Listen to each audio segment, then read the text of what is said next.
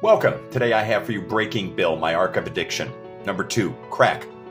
About 8 years ago, my life took another lurching turn downhill as I realized I'd lost everything that mattered, exhausted my various schemes for redemption, and could no longer maintain my fantasies for hope and motivation. It was over, and I felt as if I were physically disintegrating in a slow-mo special effects cavalcade, but there was no green screen behind me, just hell below me.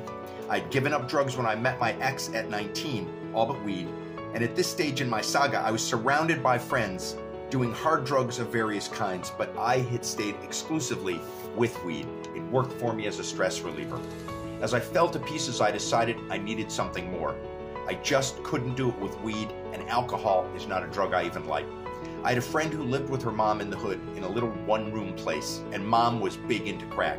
I had chilled there as mom and her crew got down on it, and I saw they got hella fucked up, and I decided I needed crack to make the pain go away. So I started to go over and get my share of rock when the plug came through and smoke myself into oblivion. You basically take a hit and get just fucking gone. You're gone for maybe 5 minutes or so. You take another hit, get gone, and so on. When you're gone, as I call it, you're stuck, seriously stuck, but then you rinse and repeat. Of all the drugs I've ever done, I liked crack so much it scared me. It scared me into staying away from it for the most part. And contrasted with meth, which is the least scary street drug I ever did, and is the one that I eventually became the most addicted to.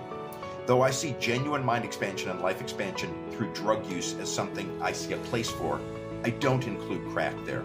It is a drug for extinguishing life-threatening despair. I wouldn't be surprised if for a large share of crack users, it would be fair for them to say crack isn't close to being the biggest problem they have. Please hit the plus sign for daily positivity. Peace.